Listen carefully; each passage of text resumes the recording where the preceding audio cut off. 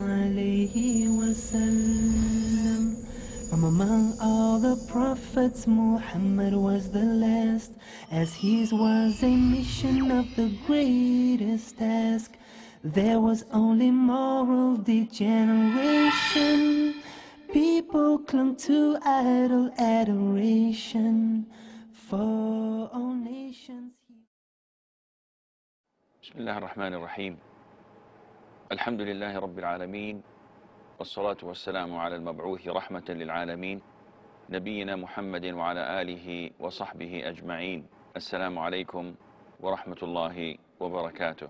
We're still studying the biography of one of the greatest companions of the Prophet عليه الصلاة والسلام, a man who has the right to be proud of being the cousin of the Prophet عليه الصلاة والسلام, the son-in-law of the Prophet عليه الصلاة والسلام, a man who has all the right to be the nephew of Hamza ibn Abdul Muttalib, the lion of Allah, and to be the brother of the martyr Ja'far ibn Abi Talib, who is known as Ja'far al-Tayyar, whom Allah Azza wa Jal gave him 2 wings to fly in paradise with the angels.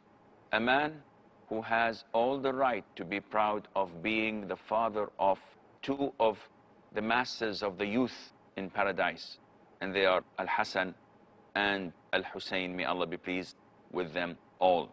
We're studying the biography of Ali ibn Abi Talib, may Allah be pleased with him.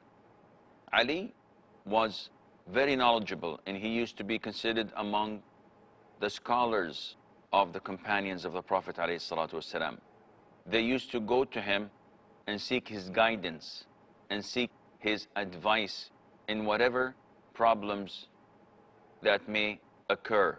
Umar himself, may Allah be pleased with him, used to go and consult him, and he would always say, Ali is the man.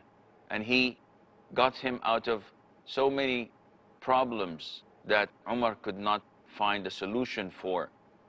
Umar, may Allah be pleased with him, used to send to Ali whenever there were cases, so that Ali would judge these cases and he would solve the dispute among those who were disputing.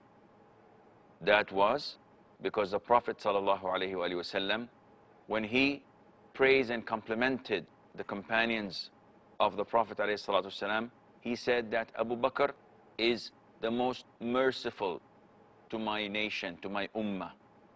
Umar is the toughest in Allah's religion. Uthman is the most bashful. And Ali is the best to judge. So the best one to judge a disputed issue is Ali ibn Abi Talib, may Allah be pleased with him. Ali and the companions of the Prophet ﷺ followed only the instructions of the Prophet ﷺ, followed only the Sunnah, and would not follow their whims and desires. They would not follow what we call nowadays logic. Unfortunately, there are lots of so-called Muslims who refuse to submit their will to Allah and decide that whatever is logical to me, I would follow.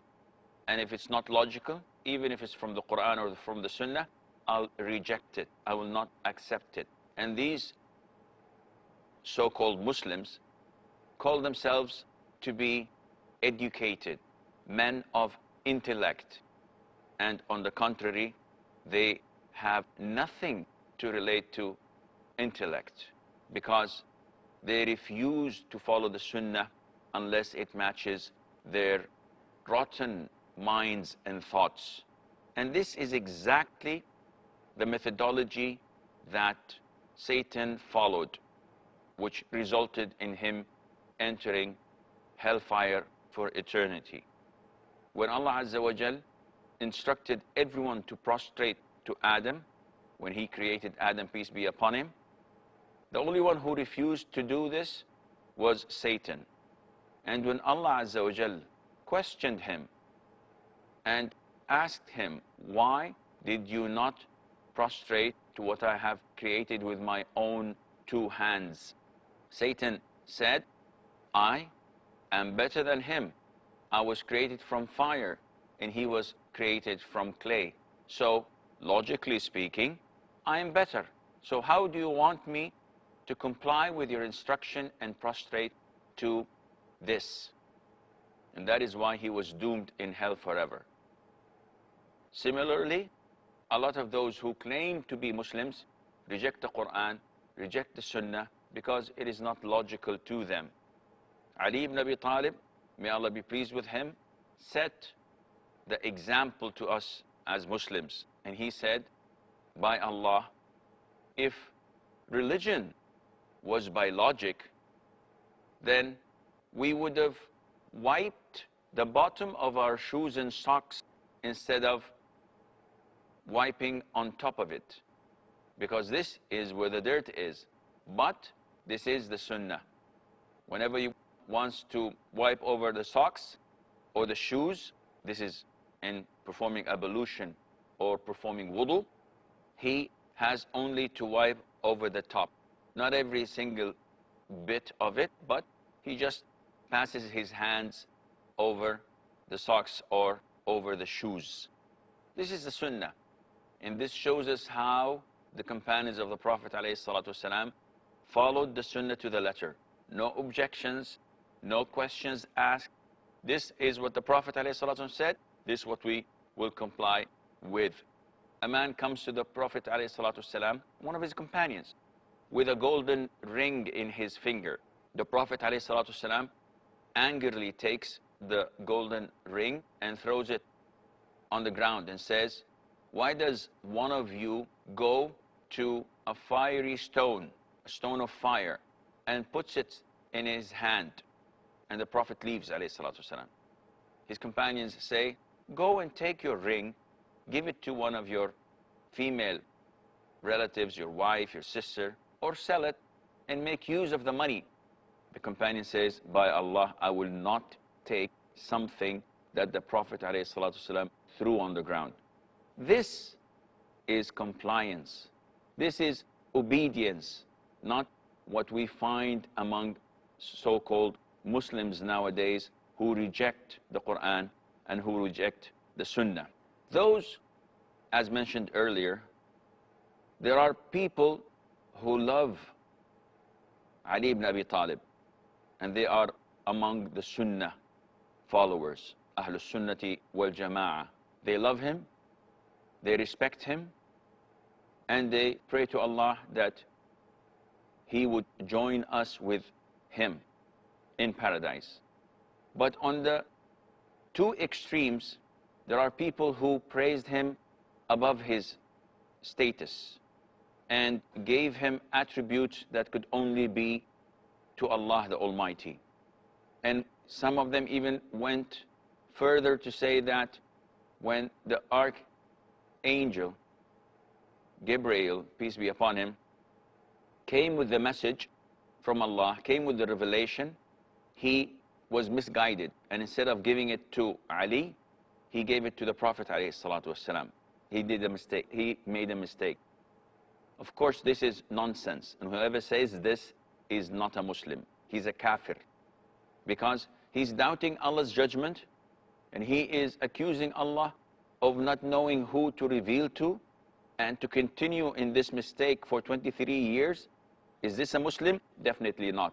He is one of the grandchildren of Abdullah ibn Saba, the Jew, the one who caused all these calamities and sparked all these problems to Uthman and afterwards to Ali.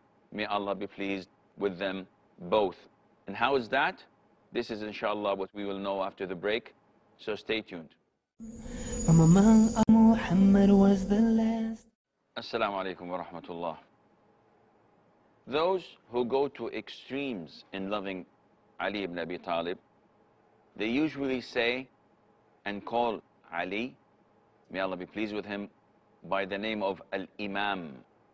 And instead of saying may Allah be pleased with him, they say Al-Imam karram Allahu wajhah, may Allah honor his face. And unfortunately, some of the people from Ahlus Sunnah wal Jama'ah fell into this mistake and trap, and they themselves started calling Ali, may Allah be pleased with him, by al-imam karramallahu wajha. What is karramallahu wajha? May Allah honor his face.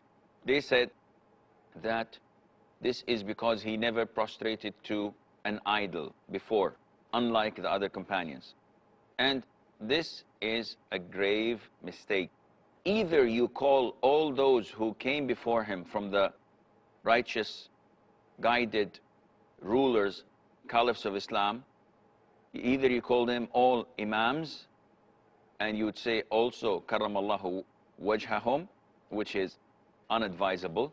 They are all leaders, yes. They are all imams, yes. This is without any doubt. But the terminology karramallahu wajha, may Allah honor his face, is an innovated one. Allah, when he mentioned the companions of the Prophet ﷺ, he mentioned them in the Quran and said Allah was pleased with them. So when we mention the name of Ali, we say may Allah be pleased with him, not may Allah honor him or honor his face, because this is innovated. So this is one of the mistakes that those who went into extreme with our beloved companion Ali, they use these terminologies and they use this so that it would pave the way for them to say even more and more things. Ali ibn Abi Talib, may Allah be pleased with him, of course, married the daughter of the Prophet ﷺ, the daughter of his cousin, Fatima bint Muhammad, may Allah be pleased with her. And it was said that it was a revelation from Allah, because when the Prophet ﷺ went to Medina, lots of the companions came and proposed to Fatima, of course through her father, the Prophet ﷺ, and the Prophet would not accept any of them until Ali was instructed and advised by some of his companions, you're unmarried, why don't you propose to Fatima? And he did, and the Prophet ﷺ accepted. So it was said that it was a revelation from Allah that Ali will only marry Fatima. And he loved Fatima a lot. But being who he is, he thought of marrying another one. And this is an Islamic tradition. It was practiced by the Prophet ﷺ and all of the companions, almost all of the companions. Polygamy, marrying another wife, a third wife, up to 4 wives, was and it still is a necessity of life, because we have more women than men. And if you do the math, the surplus of women will only practice their nature of beautifying themselves and looking for a partner or a spouse. Well, Ali, may Allah be pleased with him, thought of, and it was a rumor that Ali will marry. And who was he going to marry? He was going to marry the daughter of Amr ibn Hisham. And who is Amr ibn Hisham? He is Abu Jahl, the #1 enemy of Islam, who was killed in the Battle of Badr. Of course, his daughter was a Muslim. So this was the rumor. And when the Prophet ﷺ heard this rumor, he gave a speech on the pulpit and he praised Allah, and then said that I have given my daughters to men who have honored them, such as Abu al-As ibn al-Rabi'. He is from Bani Umayyah. So I gave him my daughter and he has fulfilled, and he was kind and he was a gentleman. And I've heard that my cousin is thinking of remarrying. And by Allah, this is the Prophet ﷺ saying this, and by Allah, this would not happen, that the daughter of the Messenger of Allah and the daughter of the enemy of Allah would come under one man, and that is Ali ibn Abi Talib. Some women, where most of the women, took this hadith, which is in the Sahih. It's extremely authentic, there's no doubt about that. But they took this hadith and said to their husbands and to their relatives who were thinking of remarrying, They said, look at the Prophet ﷺ. He objected to someone marrying a second wife over his daughter. So we can't be more Roman than the Romans. If we reject this, if we object to this, we're just following the Sunnah. And this is not right. You have to finish the whole hadith.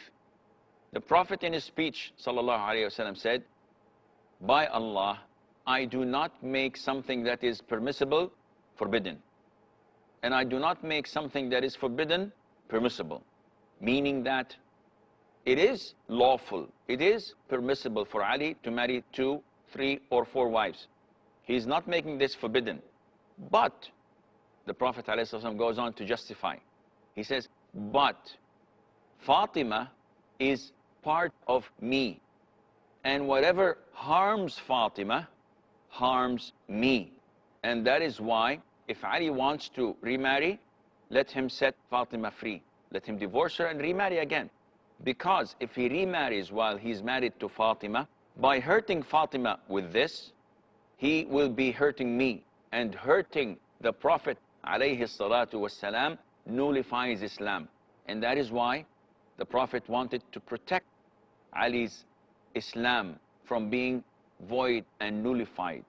And that is why he said, I do not make something permissible forbidden. I would not change things that are permissible into forbidden things. But he wants to remarry, he may do so, but he knows what to do, and that is to leave Fatima. Of course, Ali, may Allah be pleased with him, would never do such a thing, so he changed his mind and he did not marry until Fatima, may Allah be pleased with her, died. Ali ibn Abi Talib, from Fatima, we know that he had al-Hassan and al-Hussein. And the Prophet said, alayhi salatu wasalam, they are the top, the leaders, the masses of the youth in paradise. May Allah be pleased with them all. Al-Hussein was martyred by the people of Iraq and by the army sent to fight him. And whoever killed him is among the worst enemies of Islam, because he killed the love of the Prophet alayhi salatu wasalam. Al-Hussein, may Allah be pleased with him. Ali, may Allah be pleased with him, had from Fatima also Zainab bint Ali, who was married to Abdullah ibn Ja'far ibn Abi Talib. She was married to her cousin. And they also, the couple, Ali and Fatima, may Allah be pleased with them, they also had a second daughter, and this was Kulthum. And Kulthum was very young when Umar ibn al-Khattab, may Allah be pleased with him, proposed to Ali and asked her hand in marriage. So Ali, may Allah be pleased with him, said, she's your niece, in the sense that I'm your brother and she's my daughter and she's very young for you. And he said, Umar, may Allah be pleased with him, I'm not looking for marriage as such, I'm looking for a connection by lineage to the Prophet ﷺ. So by marrying the granddaughter of the Prophet ﷺ, then I would be related to him. The Prophet is married to my daughter, and now I'd like to marry his granddaughter. And she was like 11, 12 years old, maybe a bit less, a bit more.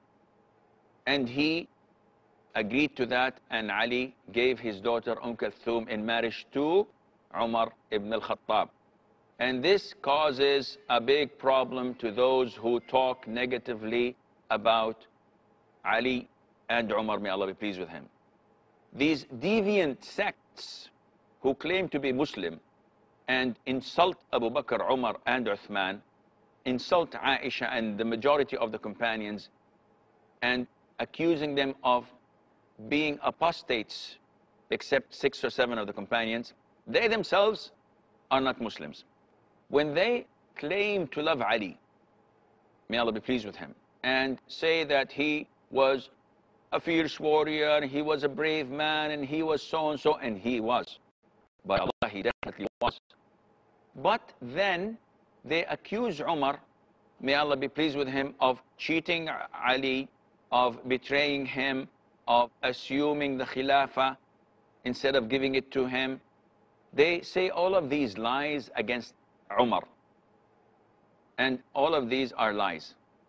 When they come to this fact that Umar married Kulthum, the daughter of Ali, and Ali gave his daughter in marriage to this so-called enemy of Islam, the traitor, the one who betrayed us, the one who took and deprived us from what is lawfully ours.